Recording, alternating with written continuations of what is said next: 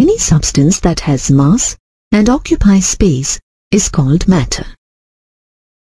It is made up of small particles called atoms that cannot be further divided.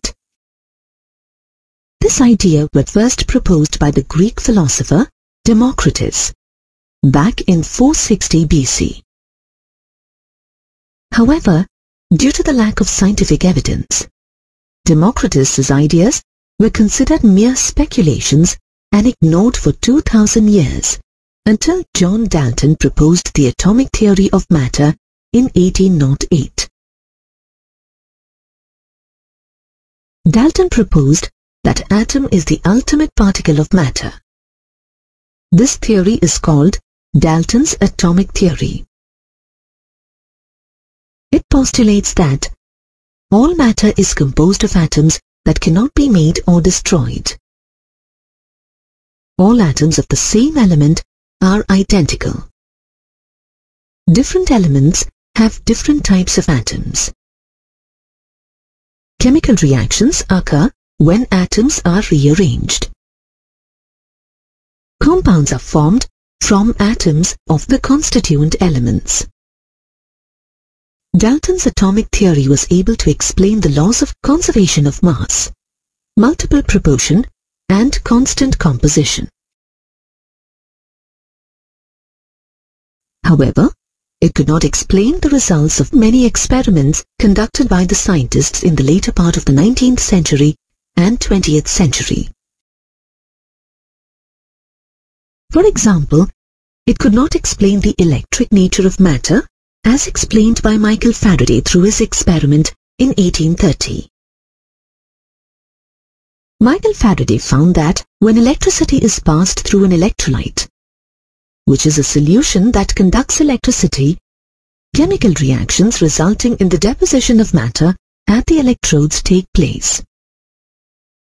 This experiment proved that electricity consists of charged particles, which in turn indicated the electric nature of matter.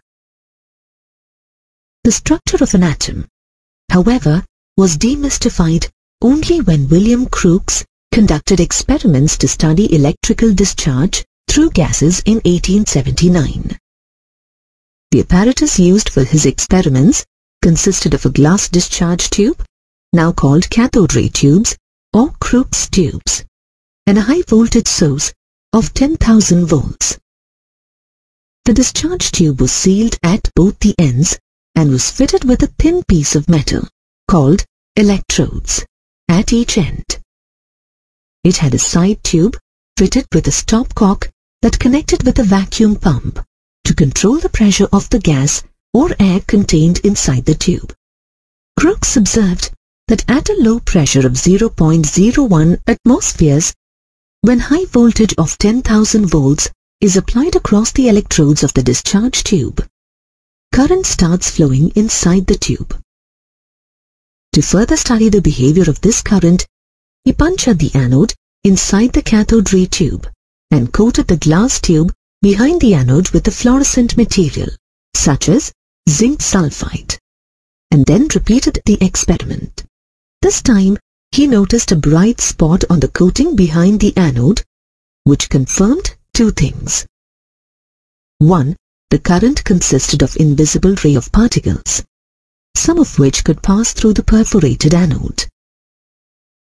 Two, these rays were emitted out of cathode and moved towards the anode. These rays were named cathode rays. Some other facts about the cathode rays were discovered in 1897 by J.J. Thomson and other scientists through a series of experiments. In one of his experiments, Thomson observed that if a pinwheel is placed in the path of the cathode rays, the ray caused the pinwheel to rotate. This implied that cathode rays are made of material particles that produced a mechanical effect. He then observed that if a metal foil is placed in the path of cathode rays, it becomes hot. This implied that cathode ray produced a heating effect. Thomson also observed that if a solid object is placed in the path of cathode rays, it produced a sharp shadow of the object. Therefore, he concluded that cathode rays travel in a straight line. However, when he applied an electric field to the setup, the cathode rays deflected towards the positive plate of the electric field. He observed the same result on applying a magnetic field. Therefore, he concluded that the cathode rays consisted of negatively charged particles, which he named electrons. Through his experiments, Thomson also concluded that the properties of cathode rays do not depend upon the material of electrodes and the nature of the gas present in the cathode ray tube. This led him to the conclusion that electrons are the basic constituents of all atoms. Thomson then tried to calculate the charge-to-mass ratio of electrons by applying electrical and magnetic field perpendicular to each other, as well as to the path of electrons flowing in a cathode ray tube. He observed that the amount of deviation of the electrons from their path depends on three main factors. 1. The magnitude of the negative charge on the particle. The more the negative charge, the greater the deflection. 2. The mass of the particle. The lighter the particle, the greater the deflection. 3. The strength of the electrical or magnetic field. The stronger the field, the higher the deflection. When only electric field is applied, the electrons deviate from their path and hit the cathode ray tube at point A.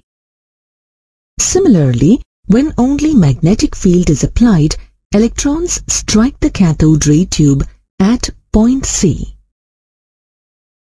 By controlling the deviation of electrons by varying the strength of electric and magnetic fields and accurately measuring on the amount of resultant deflections, he calculated the charge-to-mass ratio of an electron, which equals 1.758820 into 10 raised to the power 11 coulombs per kg. The charge and mass of the electron, however, remained unknown until another scientist, Robert Millikan, devised a method to calculate them in 1909. In order to calculate the charge of an electron, Millikan conducted the famous oil drop experiment by using the apparatus shown here. It consisted of a transparent electrical condenser with one metal plate at the top and the bottom of the chamber. Plates connected to a battery such that the upper plate is positively charged and the lower plate is negatively charged. An atomizer to spray oil into the condenser through a hole in the upper metal plate. A telescope to view the movement of oil droplets. And a source of X-ray to ionize the air inside the electrical condenser. Using the atomizer, Millikan sprayed oil droplets into the electrical condenser.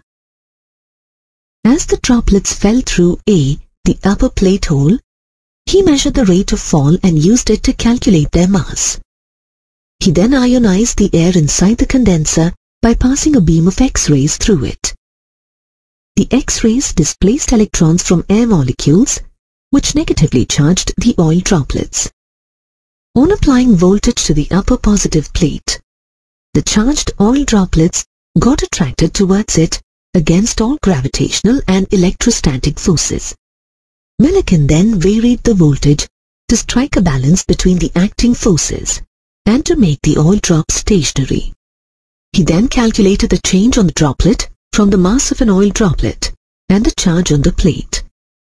He found that the magnitude of electrical charge, Q, on the droplets is always an integral multiple of the electrical charge E. That is, Q is equal to NE.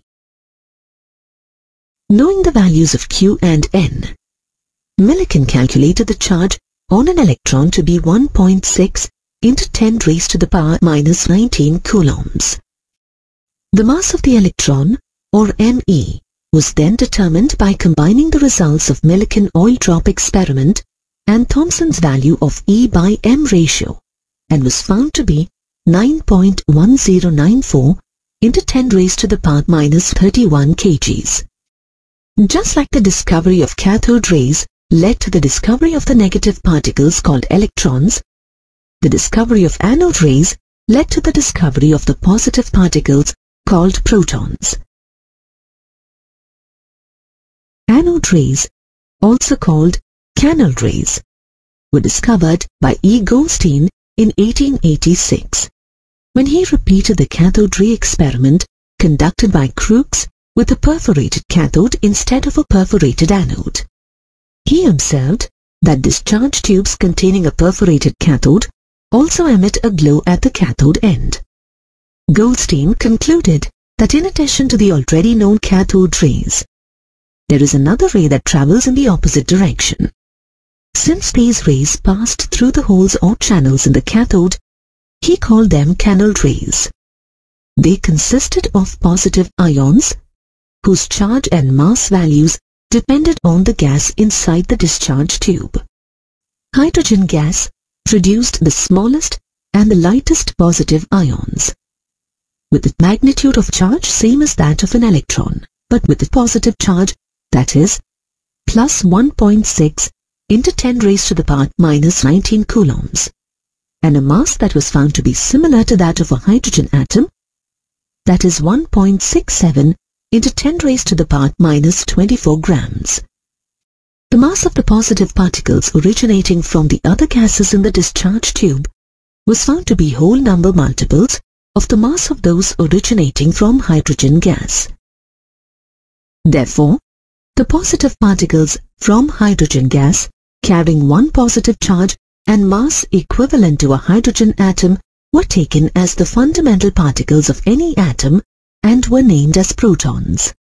By 1913, after performing a considerable amount of research on the charge and mass of negative and positive subatomic particles, scientists tried calculating the atomic mass. It was determined that the atomic number of an element is equal to the number of protons present in its nucleus. It was thought that since each proton has one unit mass on the atomic scale, the mass of an atom must be the number of protons present in the nucleus, as electrons have negligible mass. However, it was discovered that the mass of all protons in an atom put together is much less than the actual mass of an atom. It was thus concluded that the excess mass was due to some other particles present in an atom that had considerable mass but no charge.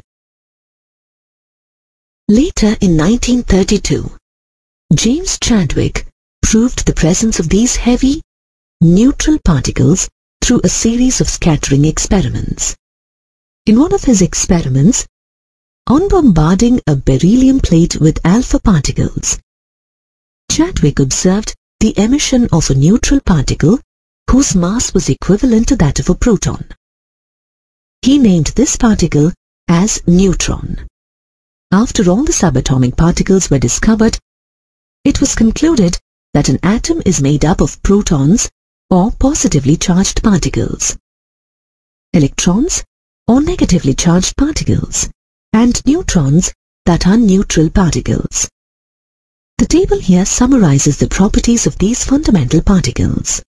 Through various experiments, it was established that an atom consists of subatomic particles such as protons, electrons, and neutrons.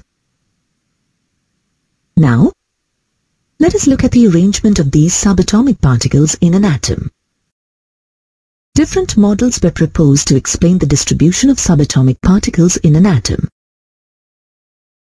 Of these models, the models proposed by J.J. Thomson and Ernest Rutherford are of great significance, as they paved the way for modern structure of an atom. Let's discuss both these models one by one.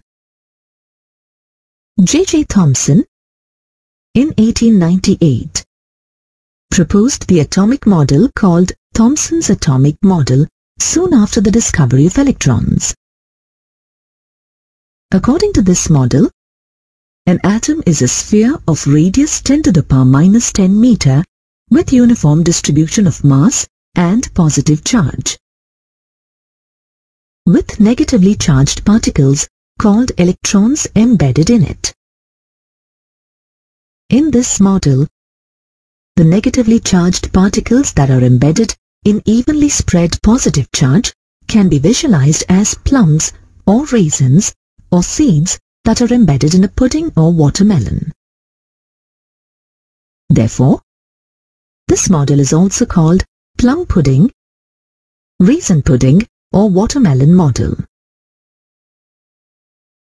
Although this model successfully explained the overall neutrality of the atom, it could not explain the results of the scattering experiment conducted by Ernest Rutherford. Also, it couldn't explain the stability of an atom, that is, how the positively charged particles are shielded from the negatively charged particles without getting neutralized. In order to validate Thomson's atomic model, in 1911, Rutherford and his students, 𝙁𝙗𝙇 and Ernest Marsden, conducted an experiment called the gold-foil experiment or alpha particle scattering experiment. Before we proceed to alpha particle scattering experiment, let us acquaint ourselves with the term alpha particle, its source, other particles emitted from the same source, and their few characteristics. We know that certain elements emit radiation on their own, and this phenomenon is called radioactivity. The elements are known as radioactive elements. The alpha rays are emitted by these radioactive elements along with beta and gamma rays. Rutherford found that alpha rays consist of high-energy particles carrying 2 units of positive charge and 4 units of atomic mass. Hence, these particles are dye-positive helium nuclei. The beta rays are negatively charged particles similar to electrons. And the gamma rays are high-energy radiations like X-rays. Unlike alpha and beta rays, gamma rays do not contain particles and are neutral in nature. The alpha particles have the least penetrating power among the 3. The penetrating power of beta particles is nearly 100 times and the penetrating power of gamma rays is 1000 times more than that of the alpha particles. Now let us move on to alpha particle scattering experiment. In this experiment, a stream of high-energy alpha particles from a radioactive source was bombarded on a very thin gold foil. The thin gold foil had a circular fluorescent zinc sulfide screen around it.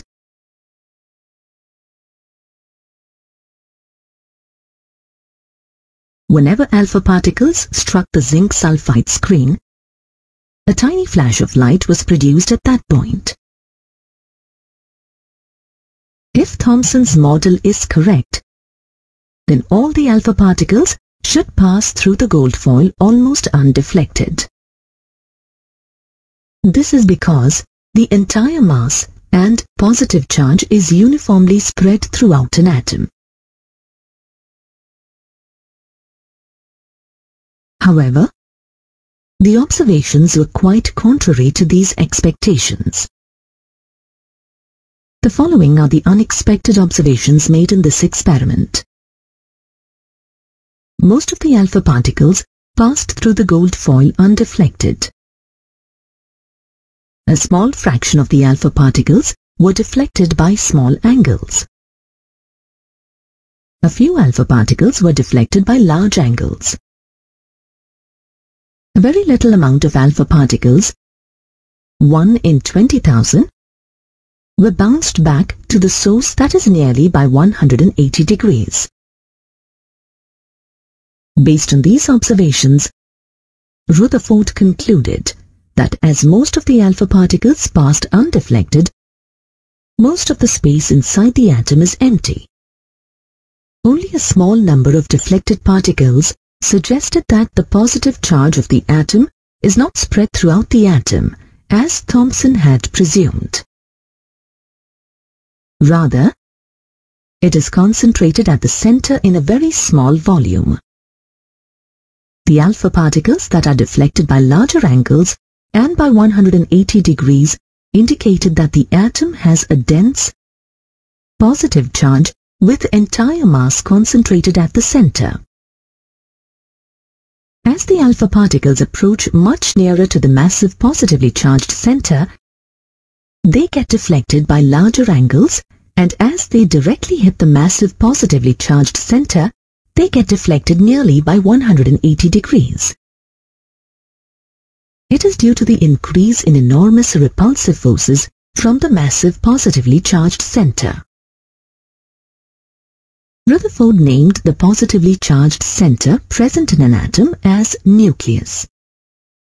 Calculations by Rutherford showed that the volume of the nucleus is negligible as compared to the total volume of the atom.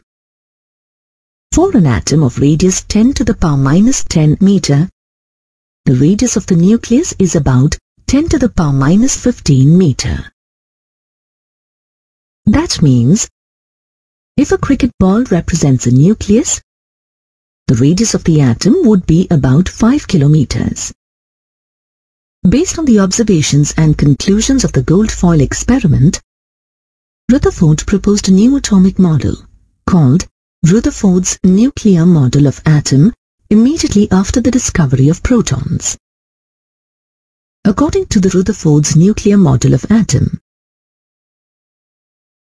consists of a tiny, dense, positively charged center called nucleus. Entire positive charge and most of the atomic mass of an atom is concentrated in the nucleus. Electrons are found outside the nucleus. They revolve around the nucleus with high velocities in circular paths, so as to counterbalance the electrostatic forces of attraction between the protons and electrons. Electrostatic forces of attraction hold the electrons and the nucleus together in an atom. As electrons move in circular paths around the nucleus, just like planets revolve around the sun in the solar system, Rutherford's atomic model is also called planetary model. Thus, Rutherford's model could account for the presence of nucleus and electrons outside the nucleus. However, it failed to explain the stability of an atom. According to the Maxwell's theory of electromagnetic radiation, a charged particle in circular motion emits energy continuously. Hence, an electron revolving round the nucleus also loses energy. As a consequence of this, the electron follows the spiral path towards the nucleus, and this ultimately results in collapse of an atom. The composition of an atom can be represented symbolically as ZXA, as shown here. The symbol X represents the symbol of the element. The superscript A on the left-hand side of X represents the atomic mass number, and the subscript Z on the left-hand side represents the atomic number of the element. As you have learnt before, atomic number Z gives the total number of protons present in an atom, while the atomic mass number gives the total number of protons and neutrons present in that atom. Let us work on a simple problem before proceeding further. An atom has 29 electrons and 35 neutrons. Calculate the number of protons and the mass number of the element. Also write the complete symbol for the atom. Since atomic number Z is equal to number of protons, which is also equal to the number of electrons in the atom, we can say that the number of protons is 29. We know that mass number A is equal to the sum of the numbers of protons and neutrons. Hence, the mass number of the given element is equal to 29 plus 35, which is equal to 64. Since the atomic number of the element is 29, the atom is copper.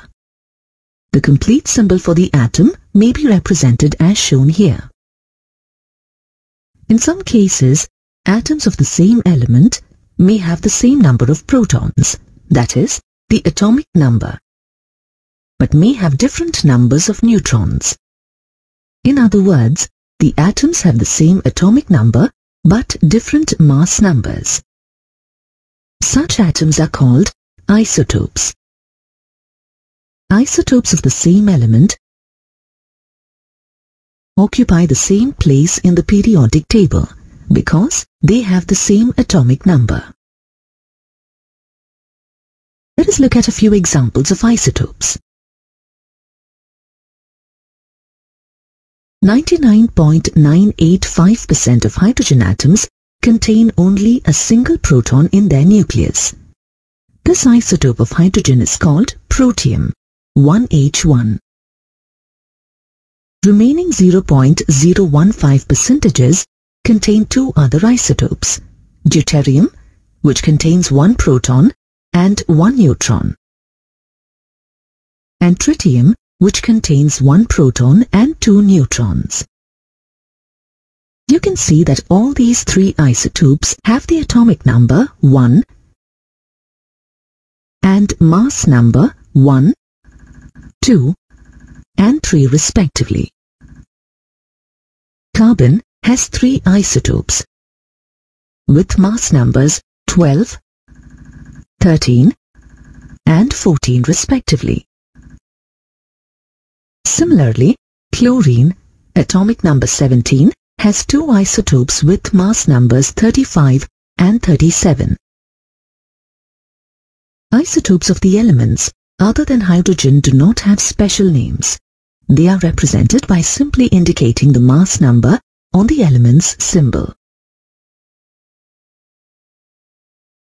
The chemical properties of an element depend on the number of electrons present and their configuration within an atom, and not on the number of neutrons. Hence, as the isotopes have the same number of electrons, they exhibit similar chemical properties. However, as the mass of isotopes differ due to the different numbers of neutrons present in an atom, their physical properties differ from each other. Some atoms of different elements are found to have the same mass number but different atomic numbers. For example, 18Ar40, 19K40 and 20Ca40 have same mass numbers but different atomic numbers. Such atoms of different elements having different atomic numbers but the same mass numbers are called isobars. Isobars have different chemical properties because they have different atomic numbers. We have already learnt that the Rutherford's nuclear model of an atom basically suffers from major drawbacks, which are as follows. Firstly, it couldn't explain the stability of an atom in the view of the electromagnetic theory. Secondly, as a consequence of its inability to explain the stability of an atom, it couldn't explain the observed atomic spectra. This is because, according to the electromagnetic theory, an accelerated electron continuously emits energy and ultimately it falls into the nucleus along a spiral path.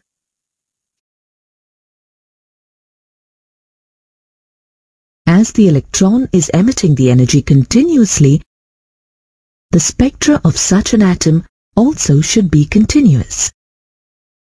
But the spectra of elements indicate that atoms emit energy discontinuously, and hence the Rutherford's atomic model couldn't explain the observed spectra of atoms.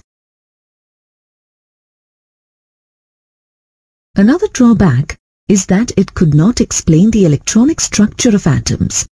That is, the distribution and energies of electrons in an atom. These drawbacks inspired several scientists to revisit the historical results about the behavior of electromagnetic radiation and its interaction with matter in order to improve the Rutherford's atomic model. The improvised outcome of the Rutherford's atomic model is the Bohr's atomic model. Bohr's theory could successfully explain the stability of an atom as well as the discontinuous spectra for hydrogen atom. To understand the Bohr's atomic model, it is necessary to first acquaint ourselves with the nature of electromagnetic radiations. The underlying principle behind the Bohr's atomic model is the quantization of energy, which is explained in the latter part of our discussion. Energy can be transmitted through space by electromagnetic radiations. These electromagnetic radiations are the best described in the terminology of waves. The wave nature of electromagnetic radiation was established in 1870 by James Clerk Maxwell. Let's now understand the general characteristics of waves. An object produces a series of waves when it vibrates continuously. However, the vibratory motion of charged particles, like electrons, produce a wave train of oscillating electrical field and magnetic field. Such waves, which are produced due to the periodic motion of charged particles, such as electrons, are called electromagnetic waves. This is suggested by James Maxwell. Note that the name electromagnetic radiations is attributed to the waves that consist of oscillating electrical and magnetic properties. An electromagnetic wave can be represented as shown.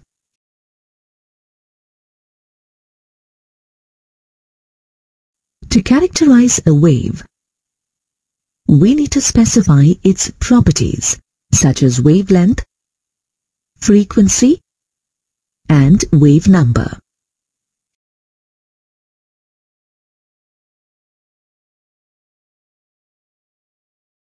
A wavelength is the distance between two successive crests or troughs of a wave. Wavelength is denoted by the Greek letter lambda. It is expressed in either centimeters or meters or in angstrom units. The next characteristic of a wave is the frequency. Frequency is the number of waves that pass a given point in 1 second.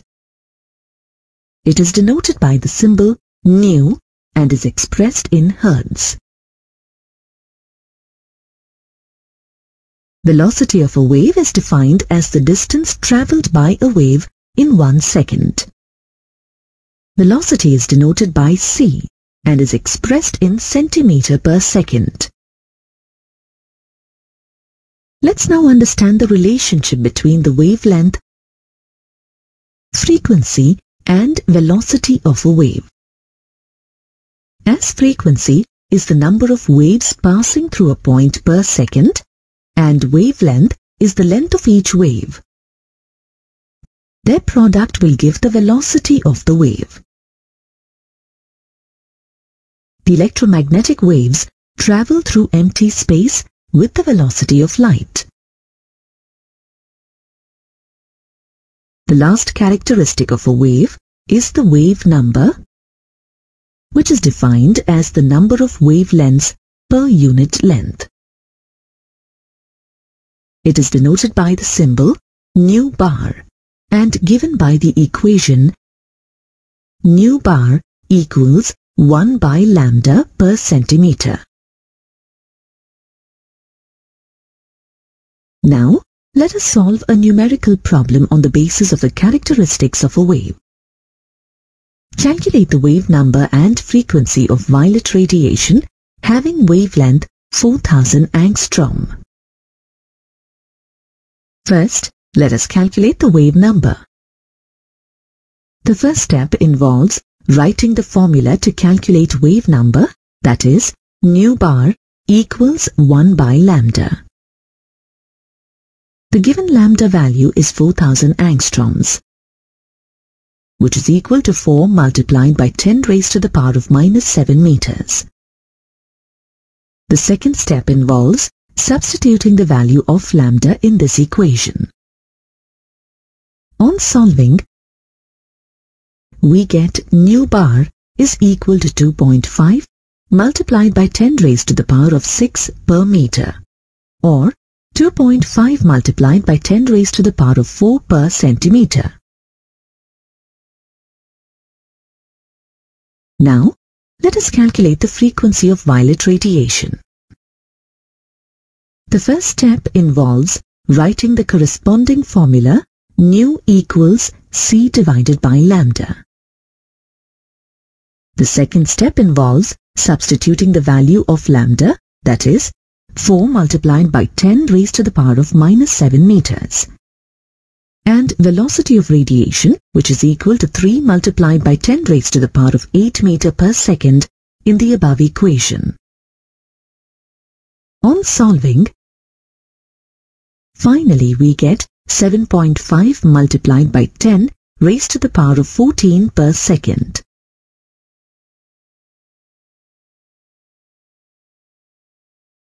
Now, let's look at certain key properties of electromagnetic waves.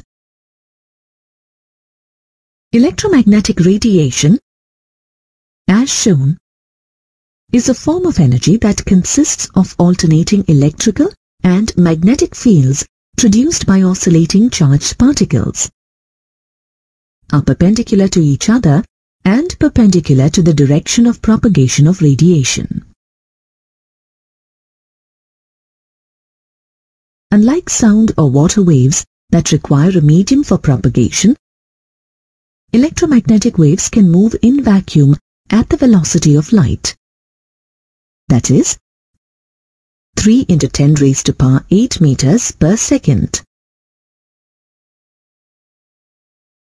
All electromagnetic radiations travel with the same velocity but differ from one another in wavelength and therefore in frequency. Let us have a look at the arrangements of different electromagnetic radiations in increasing order of their wavelengths or in decreasing order of their frequencies. When these electromagnetic waves of different wavelengths are arranged in the order of increasing wavelength or decreasing frequencies, it is called electromagnetic spectrum. Of these, the radiations that are visible to the naked eye constitute the visible spectrum. The frequency range of the visible rays is 3.9 into 10 to the power 14 to 7.9 into 10 to the power 14 Hz.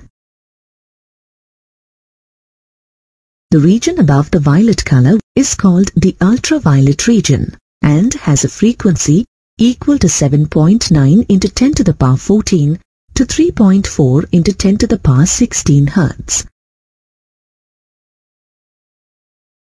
The region below the red color is called the infrared region, and the frequency of the waves of this region is 3 into 10 to the power 11 to 3.9 into 10 to the power 14.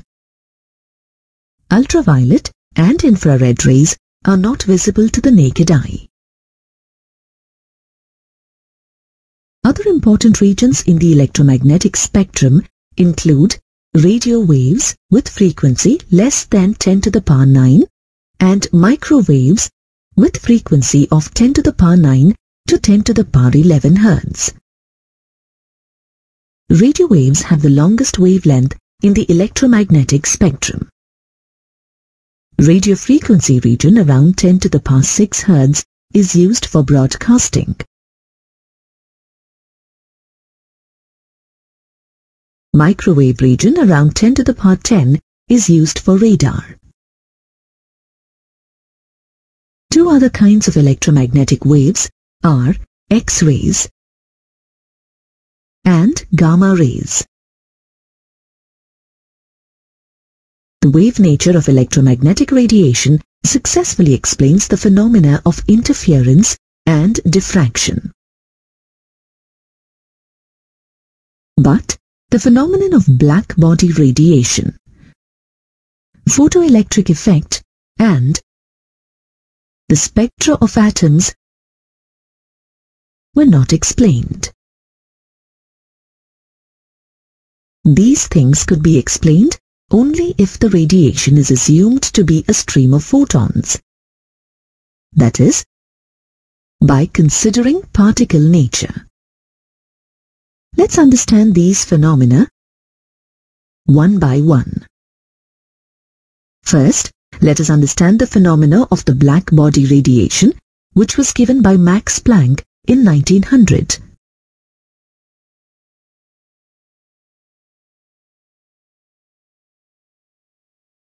In general, when radiation strikes any surface of the body, part of it is reflected, part of it is absorbed, and part of it is transmitted. For example, when an iron rod is heated, at first it turns red. As the temperature is further increased, it becomes yellow, then white, and finally turns blue. This actually shows that the radiation is emitted in the order of increasing frequency, red light being of lower frequency and blue light being of higher frequency of visible region. On the contrary, an ideal black body is a perfect absorber and emitter of radiation. A blackened metallic surface or a hollow sphere blackened inside with a small opening behaves almost as a black body. Any type of radiation that enters this small opening gets reflected multiple times within the sphere until all the energy is absorbed. Thus, a black body is not only a perfect absorber of radiant energy, but also a perfect radiator. Black body radiates the maximum amount of energy at a given temperature. Note that it radiates the same amount of energy it has absorbed. From the graph shown here, it is visible that at a given temperature, the intensity of radiation emitted increases with decrease in wavelength, reaches a maximum value at a particular wavelength, and then starts decreasing with further decrease in wavelength. We have seen that at a given temperature, there is a wavelength at which the maximum intensity of radiation is emitted. But the position of this maximum intensity shifts towards higher wavelengths with decrease in temperature. These observations could not be explained by the electromagnetic wave theory of light. To account for these experimental observations, Max Planck in 1900 proposed that radiant energy is emitted or absorbed discontinuously in the form of discrete packets or bundles of energy and not continuously. This is the first postulate of Planck's theory. Further, Planck called these discrete quantities or packets as quanta. Quantum is the smallest quantity of energy absorbed or emitted in the form of electromagnetic radiation. This means that the light radiations absorbed or emitted by atoms or molecules comprise a stream of quanta, but not continuous waves as shown.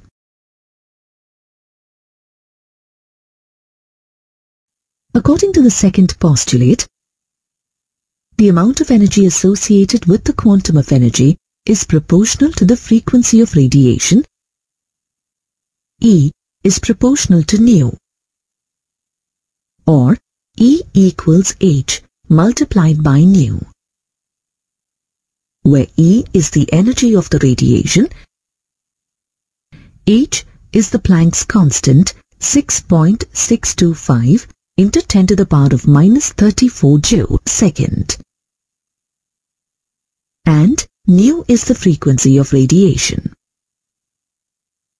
To write this equation in terms of velocity and wavelength, substitute the equation 2 that nu is equal to c divided by lambda in the above equation. Hence, the resultant equation is E is equal to H multiplied by c divided by lambda.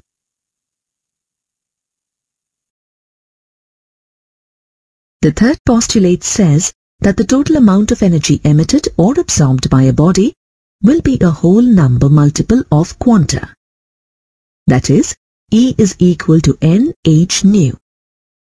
This means that an atom or molecule can absorb or emit either one quantum of energy or any whole number multiple of quanta. Note that only certain values of energy are permissible. This is called the quantization of energy.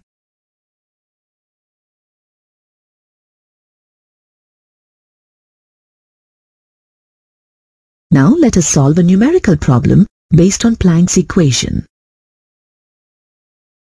Calculate the magnitude of the energy of 1 mole of photons of radiation whose frequency is 4.96 multiplied by 10 raised to the power of 14 per second. The first step involves writing the expression for the energy associated with one photon, that is, E equals H nu. In the second step, let us substitute the values of H, that is, 6.626 multiplied by 10 raised to the power of minus 34 joule/second, and the given value of frequency, that is 4.96 multiplied by 10 raised to the power of 14 per second. On substituting and solving, finally, we get 3.286 multiplied by 10 raised to the power of minus 19 joules. The third step involves writing the expression to calculate the energy associated with 1 mole of photons. That is, E equals NH nu. Here, N is equal to 1 mole, that is 6.023 multiplied by 10 raised to the power of 23. On substituting the value of N, H nu, in the equation and solving, we finally get E equals 19.788 multiplied by 10 raised to the power of 4 joule per mole, or 197.882 kilojoule per mole. In the previous module, we have learnt about the emission of radiation from a black body on the basis of particle nature. Now let us look at the photoelectric effect, which is also explained on the basis of particle nature. In 1887, Hertz performed an experiment in which he observed that when the surface of certain metals, such as cesium, potassium, sodium, rubidium, and so on, are exposed to a beam of light as shown, electrons were ejected. This is called the photoelectric effect. The electrons thus emitted are called photoelectrons. From this experiment, the following observations were made. 1. No electrons are ejected from a metal if the incident light has frequency of less than a certain minimum frequency value, called the threshold frequency. 2. The number of photoelectrons ejected is directly proportional to the intensity or brightness of the incident light. 3. the kinetic energy of the ejected electron is directly proportional to the frequency of the incident light. These observations could not be explained using the laws of classical physics, according to which the number of electrons ejected and kinetic energy associated with these electrons depend on the intensity of the light radiation. However, it is observed that the kinetic energy of the ejected electron depends upon the frequency of the incident light, but not on the intensity of the light radiation. For example, when the metal potassium is irradiated with high, intense red light having frequency of 4.3 to 4.6 multiplied by 10 raised to the power of 14 Hz for hours together, no electron is ejected. But as soon as it is irradiated with even less intense yellow light having frequency of 5.1 to 5.2 multiplied by 10 raised to the power of 14 Hz, photoelectrons are ejected. This is because the threshold frequency for potassium metal is 5.0 multiplied by 10 raised to the power of 14 Hz. Einstein explained these observations of the photoelectric effect, for which he received the Nobel Prize in 1921. He has taken into account the Planck's quantum theory of electromagnetic radiation for explaining the photoelectric effect. Note that the quanta were called photons by Einstein.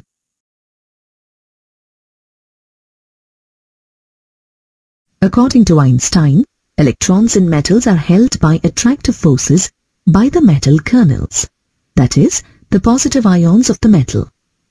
To overcome these forces, the photons of incident light must possess a certain minimum energy, so as to release an electron from the metal surface.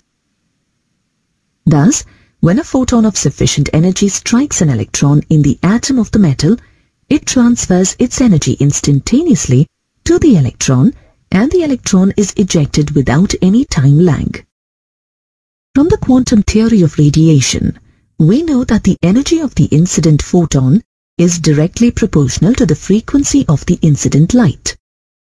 The minimum frequency that provides enough energy just to release an electron from the surface of a metal is called the threshold frequency, designated as 𝛎0. Hence, when a beam of light, that is, a beam of photons, strikes the surface of the metal, electrons will be ejected only if the incident photons have the frequency 𝛎 greater than the threshold frequency 𝛎0. Let us assume that the frequency of the photon of incident light 𝛎 is greater than the threshold frequency 𝛎0. In other words, the striking photon has energy equal to h𝛎, and the minimum energy required to eject the electron is h𝛎0. As the energy of the incident photon h𝛎 is greater than h𝛎0, the remaining energy, that is h𝛎 minus h𝛎0, is imparted as kinetic energy to the electron. Thus, h𝛎 minus h𝛎0 is equal to half mv square. Here, m is the mass of an electron and v is the velocity of the ejected electron. On rearranging the equation, we get h𝛎 is equal to h𝛎0 plus half mv square. h𝛎0 is constant for a particular metal and is designated as W0, which is called work function. Now, the equation in terms of work function is as shown. Let us observe the values of work function for a few metals. Hence, if the energy possessed by the photon is high, the energy transferred to the electron is also high, and hence the kinetic energy of the ejected electrons is also high. In other words, greater is the frequency of the incident light, greater is the kinetic energy of the ejected electron, as shown in this graph. Lastly, greater is the intensity of incident light or the number of photons that strike a metal, greater is the number of electrons ejected. For example, when more and less intense yellow light is made to shine on potassium metal separately, then relatively more number of electrons will be ejected from the potassium metal irradiated with high intense yellow light.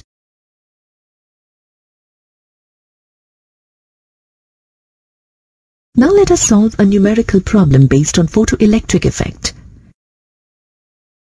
Calculate the kinetic energy of an electron emitted from a surface of a metal when radiation of frequency 5.5 multiplied by 10 raised to the power of 17 per second hits the metal.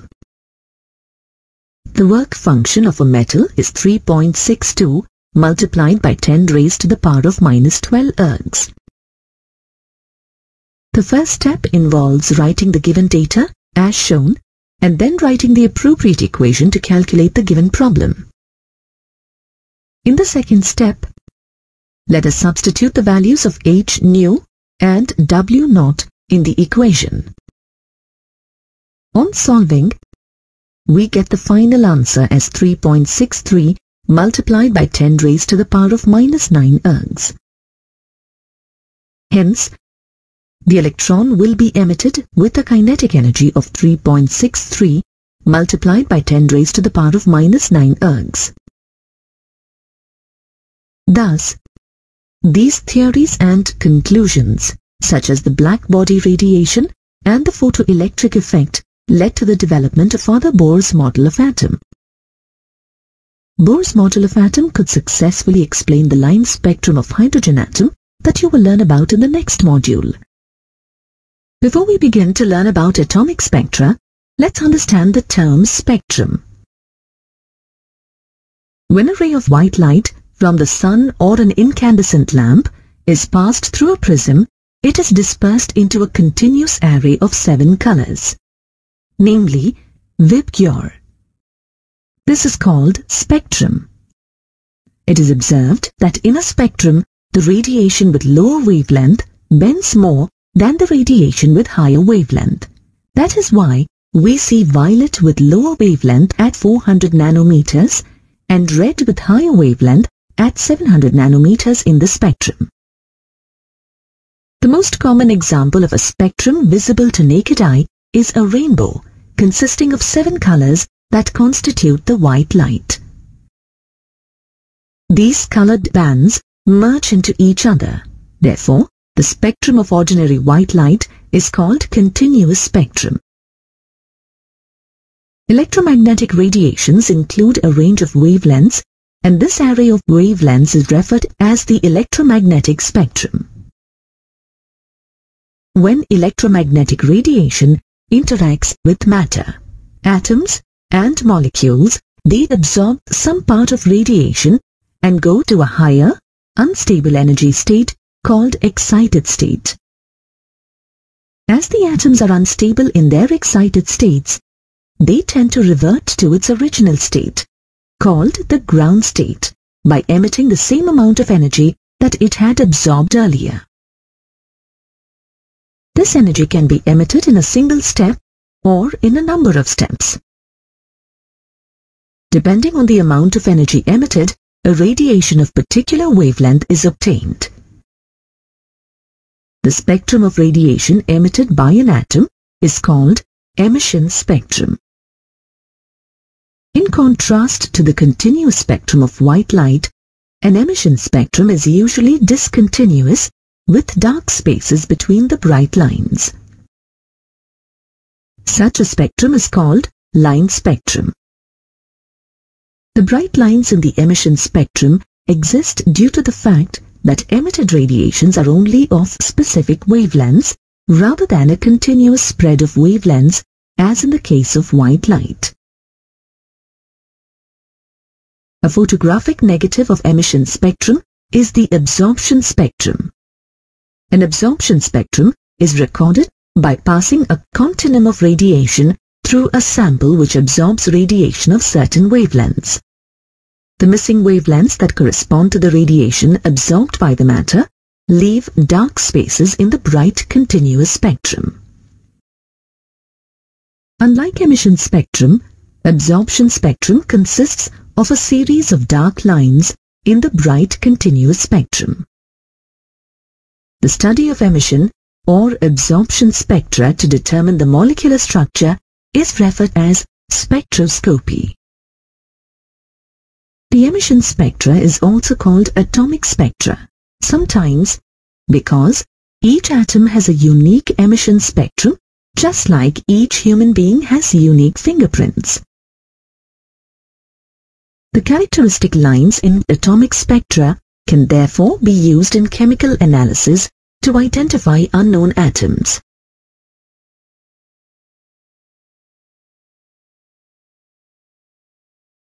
German chemist Robert Bunsen was one of the first investigators who used atomic spectra to identify elements.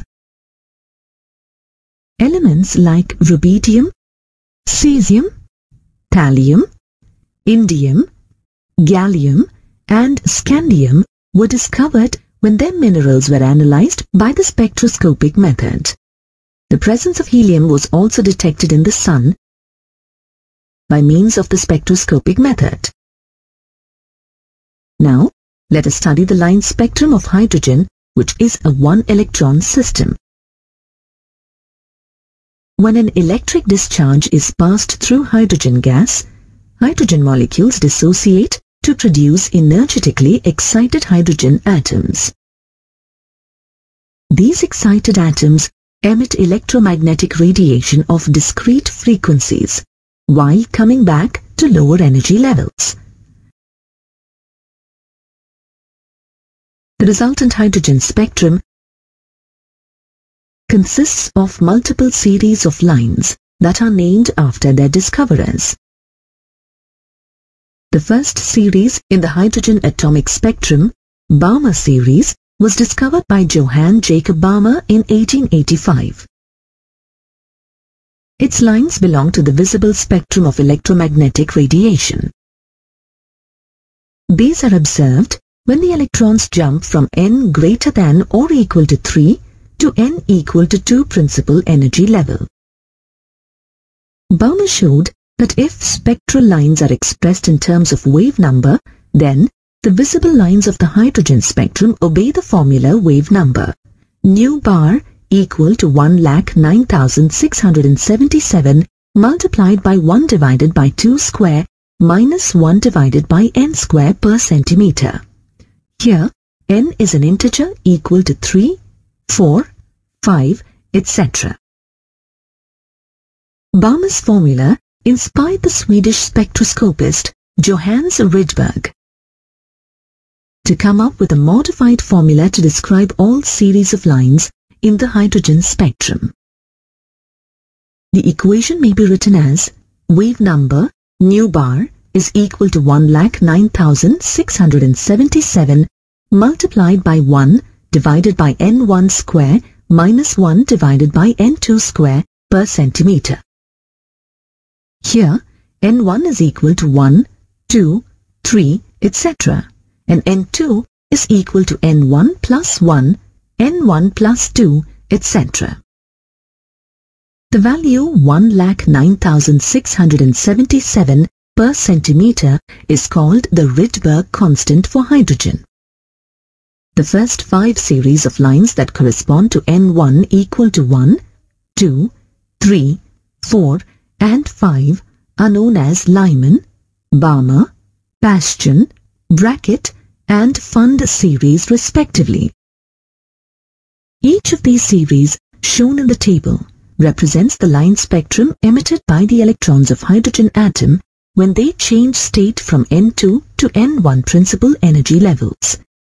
Here, N1 and N2 represents the lower and higher energy levels respectively.